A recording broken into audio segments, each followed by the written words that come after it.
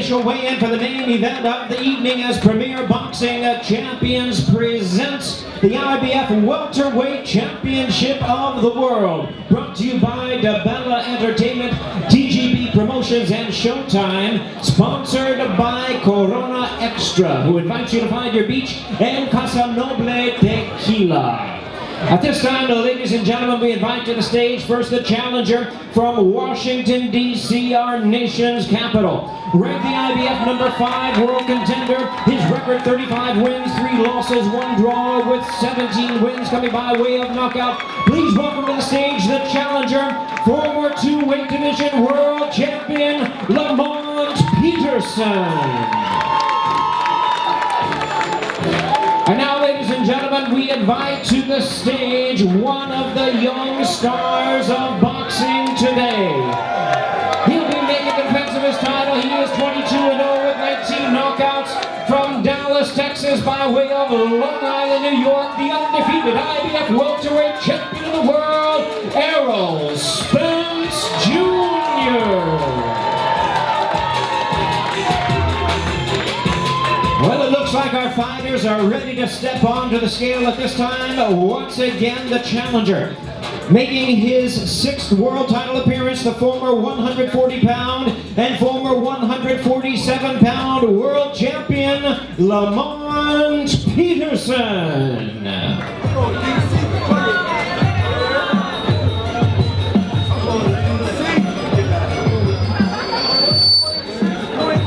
146 3/4 pounds for the challenger, 146 3/4 pounds. And now, ladies and gentlemen, here he is, the 2012 U.S. Olympian, the reigning, the defending, and the undefeated IBF welterweight champion of the world, Errol Spence Jr.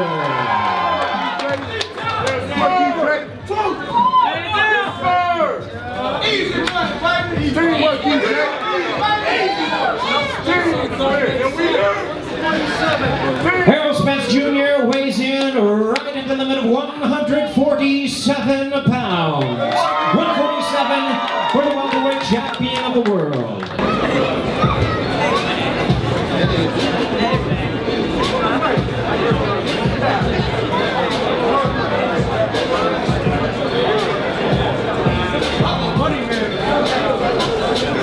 And there they are, ladies and gentlemen. It's the Showtime Championship Boxing main event of the evening. 12 rounds of boxing for the IBF Welterweight Championship of the World. The undefeated Errol Spence Jr. against the clever, crafty, and fantastic veteran Lamont Peterson.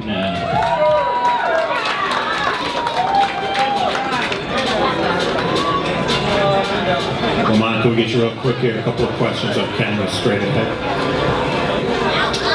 The perception out there is that Errol Spence is the bigger guy. Yet earlier today when we had our fighting meetings, you were mentioning you even would consider going up to 154 pounds.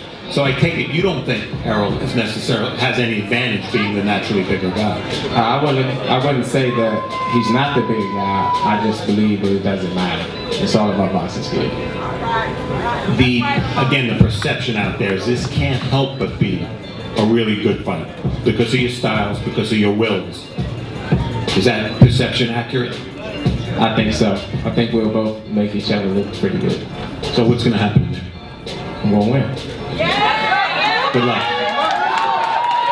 You went on the road to win your world championship and you fought a very tough fighter, and now you're certainly not taking the easy way, fighting Lamont Peterson.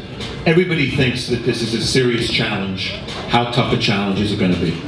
It's tough. If you know Lamont, you know he's a tough fight. But like I said, I come to dominate the division. So it started with Kell Brook. I'm gonna get Lamont Peterson, and I'm gonna get the other welterweights that's out there. Well, that leads to my next question. Your goal ultimately is to be the last man standing in the welterweight division, which is the best division in boxing. Because you want a fight with Thurman, because you want only the big fights, is how you win tomorrow just as important as winning by itself? Definitely. Yeah, I want to dominate, and that's what I come here to do. I come here to dominate, I come here to look good. I'm the future of the division, I'm the future of boxing. Last question. I asked Lamont the same question I'll ask you. Everybody thinks this can't miss as an action fight. Do you see it that way? Definitely. It's going to be a great fight. Wish you a lot of luck. Thank you.